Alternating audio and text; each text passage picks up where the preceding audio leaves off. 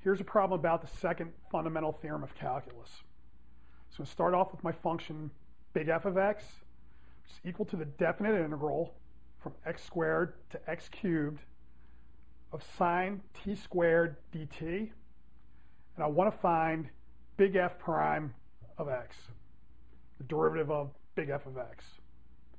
Okay, so on the surface, this is screaming use fundamental theorem of calculus 2, which just says if I had big F of x defined as definite integral from a constant, to just plain old x of f t dt, then I can say the derivative of big F of x is equal to little f of x. So just take the integrand and put an x where there was a t.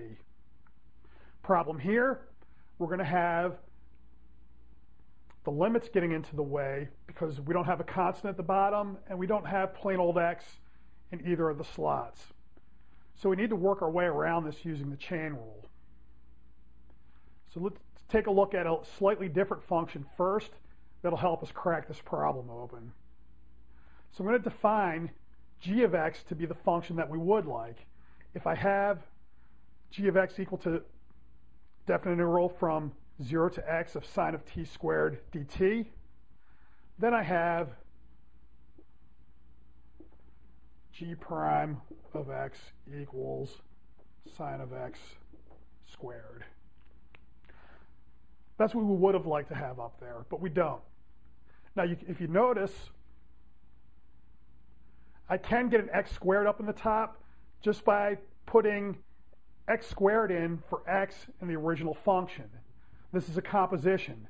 The idea being, I'm just going to stick in where I would have put x, I put x squared. That puts x squared on the inside of the function. So if I take the derivative of big G of x squared, that's just going to give me, by the chain rule, I apply g prime x squared multiplied by the derivative of the inside, which is 2x.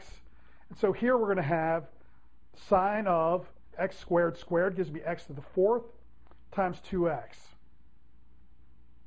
Okay, I'm going to apply that trick again to the same function, only now we're going to do g of x cubed. So let's take a look.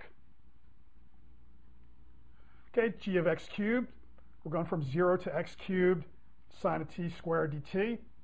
I'm going to take its derivative, so the chain rule applies again. And now we're going to have g prime applied to x cubed times the derivative of the inside, which is 3x squared.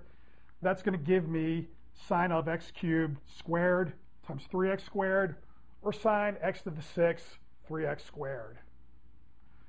Okay, now we get to the punchline. How do I bring these two in to get tied up to my original f? Well, we note f of x, I'm going to split this integral up over the regions from x squared to 0 and 0 to x cubed. Okay, I'm not worrying about whether 0 is actually in the domain of my f's or anything like that. I don't really care. The point is, I can find some constant that lets me split the region.